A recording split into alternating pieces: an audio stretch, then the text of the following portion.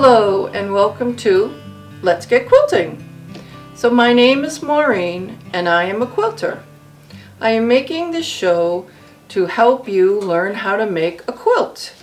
We are going to make a sampler quilt, and I thought this is an easy quilt to make. It shows you different techniques on how to cut out fabric, how to sew fabric together, and eventually how to put the blocks together.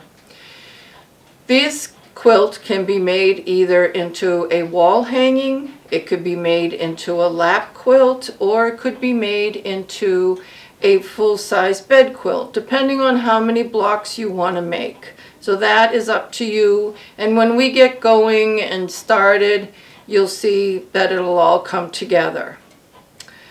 I have been a quilter for many years, and I've made many quilts. And let me say that there's nothing better than this wonderful smiley face someone gives you when you give them a quilt. It's a wonderful feeling, and I want all of you to experience that also. So I thought we would walk through all of the different components of putting together a quilt, from buying the fabric to cutting the fabric and sewing the fabric together. Please don't be intimidated by this process of making a quilt. It's really very simple once we break it down into all of the components. I know that a lot of people bought sewing machines or took their old sewing machines out of the closet and had them refurbished in order to make masks for this pandemic. And first of all, I want to say thank you, all of you that did that. I'm sure that it was a great help to a lot of people, and it saved probably a lot from getting sick, and that's what that was all about. So now that we have the masks made, what else do we do with these sewing machines? Well, we make a quilt, and that's where this show is going to come in. So I thought the first thing I would do is show you the three components that make up a quilt. And this is obviously on a small scale, but the components that we have are the top of the quilt. Let me just zoom in so I can have you see this. So it's the top of the quilt. Pretend this is a whole quilt. And then we have the batting, and then we have the backing of the quilt. So all three of these components put together and sewn together make a quilt. So now that we know what a quilt is made of, we're going to find all the components in which to make that quilt come together. The first thing that we're going to talk about is the fabric. Where to buy fabric. There are three places that you can buy fabric. One is your local quilt store. Secondly is online, and third is a hobby store. I myself buy, I would say, 95% of my fabric at our local quilt stores. There are still lots of local quilt stores around, and I am a big proponent of supporting small businesses. Online is another way to buy fabric, and you can pretty much buy anything that you see at the quilt store online. I myself like to go into the quilt stores and see the colors and touch the material, but that's just me. The third is your hobby stores, and those are certainly fine to buy your fabric also. What you want to find a fabric that is 100% cotton with a high thread count. And normally you can always buy these at your local fabric stores. So that's usually where I buy mine. For this particular project, the sampler quilt, you will need between 2 to 4 different types of color fabrics. And you can either buy these as coordinating fabrics, or you can buy them, you can have scrappy ones, whatever is your pleasure. You will probably need between 1 to 2 yards of each color. Normally when I go into a quilt store, I find a focal fabric such as this one, and I'll show you this up close. I can get the zoom. And I'll have a focal fabric, okay, and then I put 2 to 3 color fabrics along with it. So I'll pick out this one, and then I'll pick out 2 to 3 other fabrics, whoops, that go along with it. And these will become, this is my focal fabric, and these are my coordinating fabrics. Now I would sometimes pick them out in the same line as a designer has a line of fabric, or sometimes I just walk around the store and find one that would go with my focal fabric. That's a personal preference. So once I have my fabric, then I bring it home, and now what do I do with it? Well, there are 2 schools of thought on this. One is that you bring the fabric home, you wash, dry, and iron it, and fold it like it was on the bolt. The second is that you don't do anything. When you bring it home, you just start cutting out your pattern. There is a starching agent that the manufacturer puts on the fabric so that when you see it on the bolt in the store, there's no wrinkles and it stands up very nicely, but it does have a little bit of a stiffness to it.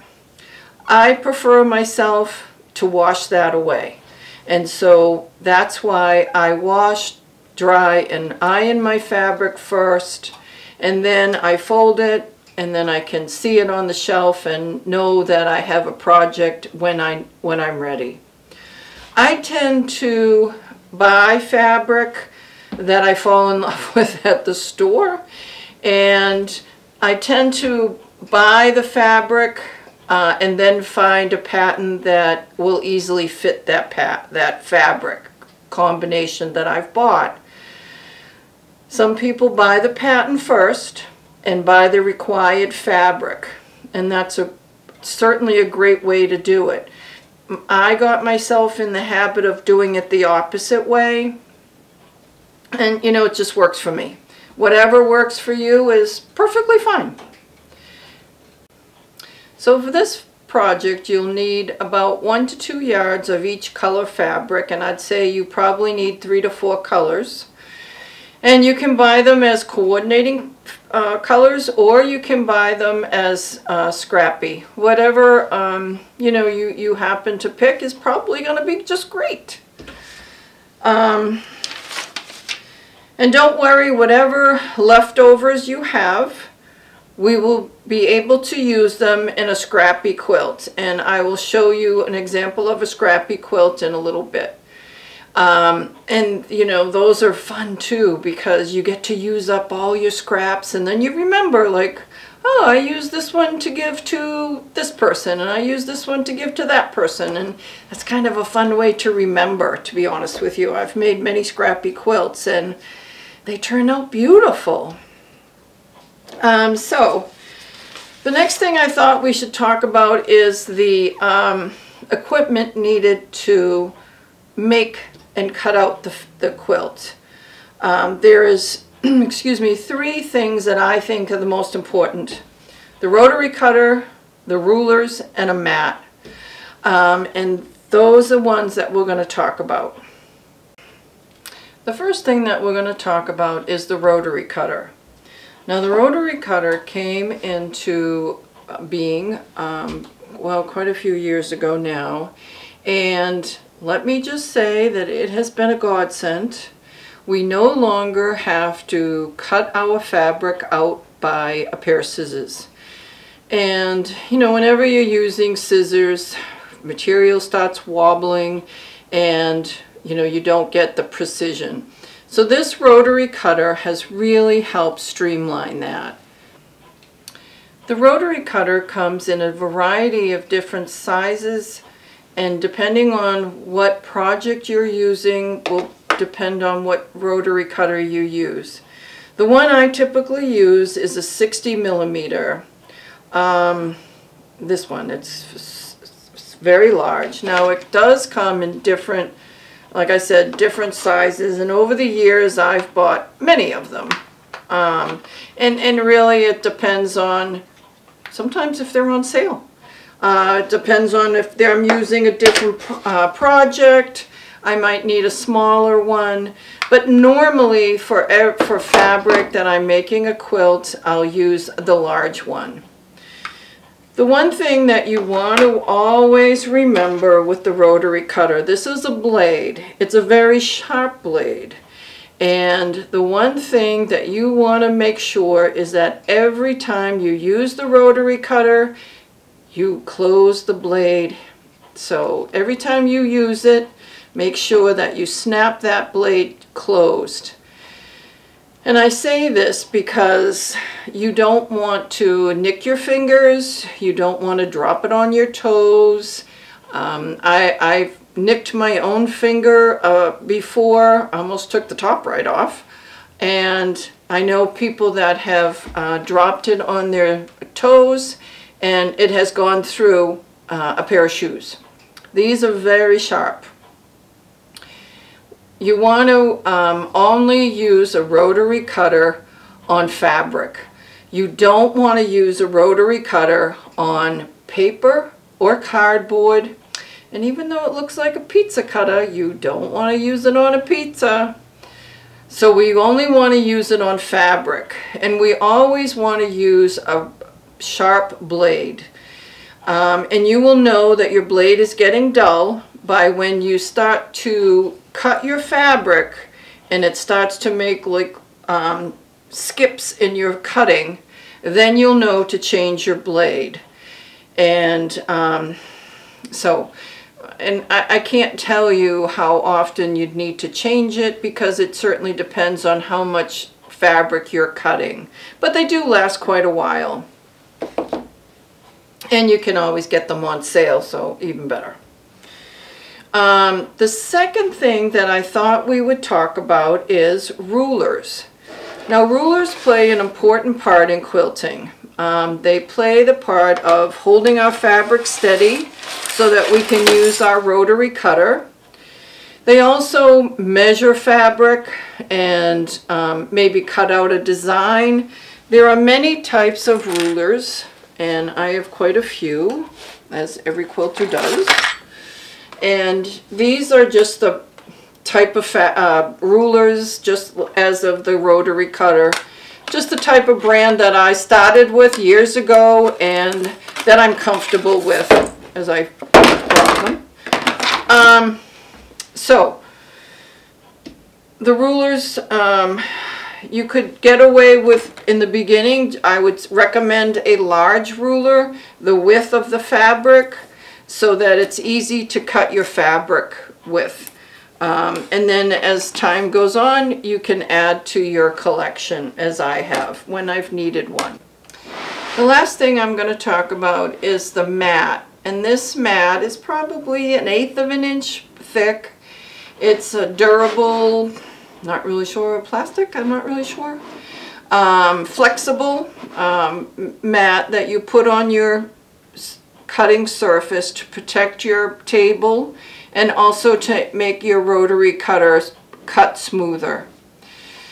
It is, there are gradations on the mat, and you will see that the mat has, it'll be 1 through, mine says 1 through 24 on the vertical, and it says 1 through 36 on the horizontal. And there's also markings on the mat, as you can see. And a lot of times I use those to be able to line up my fabric so that I can cut it. But the most important thing is that it's easy to use for the rotary cutter, and it saves your surface. Now I have a very large mat. I do have quite a few other ones. But I have a large surface in which to cut my fabric. Whatever surface you have to cut, you will be able to find a mat to be able to fit that size. The one thing I would say is don't leave the mat out in direct sunlight because it can get warped. And so they are expensive, and we don't want to damage them. They do last a long time. The last one I probably had for almost 10 years. This one I got probably about 1.5 years ago, and so they hold up for their money. So now that we've talked about the rotary cutter, the ruler, and the mat, it's time now to cut out our fabric. So the first block that I thought we would tackle is what they call the 9-patch block. And this is a block made out of 3.5-inch strips sewn together and then cut out and sewn again to make the 9-patch. Now, depending on where you place your fabric, you can have 2 different 9-patches. You can have one with a light center and one with a dark center. And there is a difference, and it's kind of nice. So I thought that we would cut out that. So for this particular block, you're going to need a light fabric and a dark fabric. And I will show you how to cut out the fabric. So with this, I picked a very light pattern, and it has a little bit of color into it. And then I picked a dark so that we have contrast.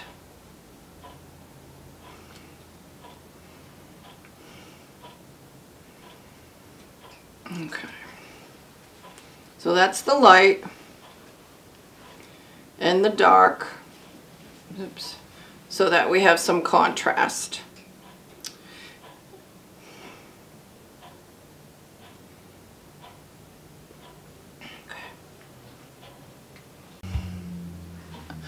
Okay, so the first thing that we're going to do to be able to start cutting the fabric precisely is that we're going to square off the rough edge. And when I say this, I mean this edge here where you have gotten a cut from the fabric store or off of the bolt.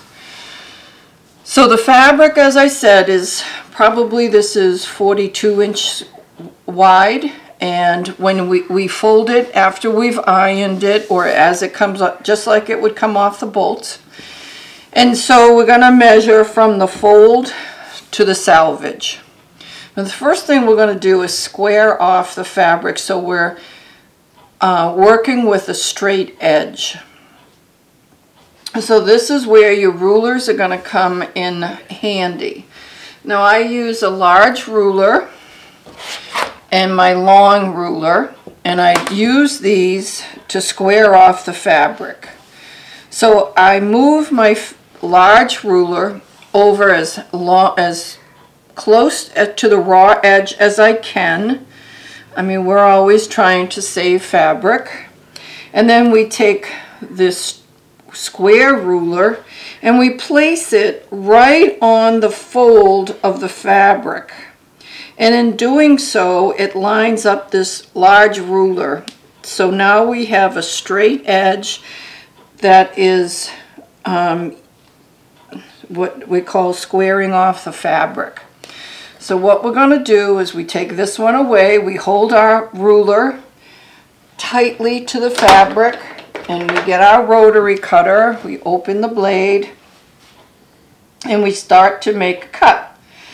Now usually what I'll do is I'll either put my hand on the halfway through to the ruler, or I'll either put it at the edge and then move my hand up. That's just a personal preference, whatever you get used to. So we're gonna cut. Again, close the blade. Now this is a nice straight edge that now we can measure our 3.5-inch strips off of.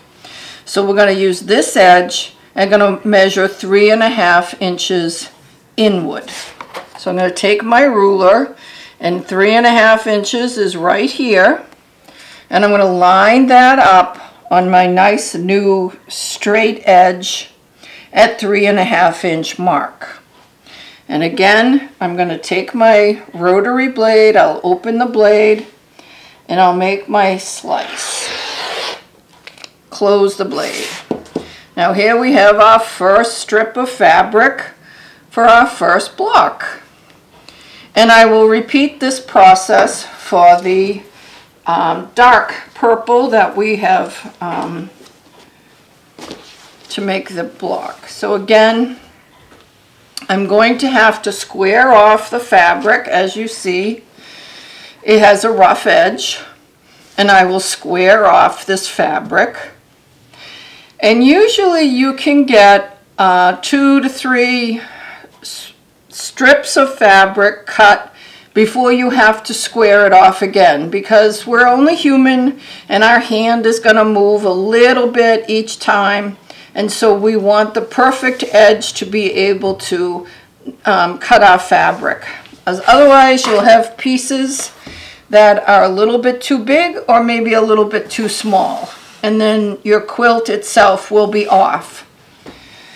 So again, we're going to bring our long ruler over to the edge as far as we could, and then we're going to take our, and I've lost it, our square, and we're going to line it up at the edge or the fold of our fabric.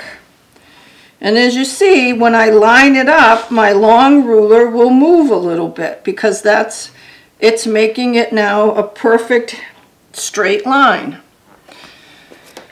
So we're going to use our rotary cutter and cut one straight line. And now I have a nice straight line in order to cut the rest of my strips. And again, I'm going to line it up so it's 3.5 inches on the ruler. As you notice, it's 1, 2, 3.5. Hold my ruler down, open my blade, and cut. And now we have our 2 strips cut.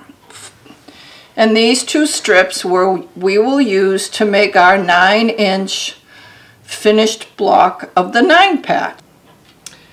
So this is where we're going to end for this episode. I've shown you the equipment that you'll need to cut out your fabric. We talked about buying the fabric and what to do when you brought it home. And now you've cut out your first 4 strips, 2 light, 2 dark, for the 9 patch block. And next episode we will sew them together and make your first block and talk about the second block. Also in the next episode we will talk about sewing machines and a little bit of maintenance on them, and you know, basic how to use. I'm sure you all are familiar with your sewing machines. You've been making masks, you're fine. So that's the end of this episode. The next episode will be in 2 weeks, and we'll sew the strips together to make the 9 patch block. And we'll also talk about the sewing machine, certain just basic maintenance that I particularly do, and hopefully that'll help you keep your sewing machine running and smooth forever. The other thing I want to say is I want to thank the Leominster Access TV for helping me produce this show and allowing me to use their equipment. They've been very nice, and thank you very much. So I will see you in 2 weeks when we get quilting.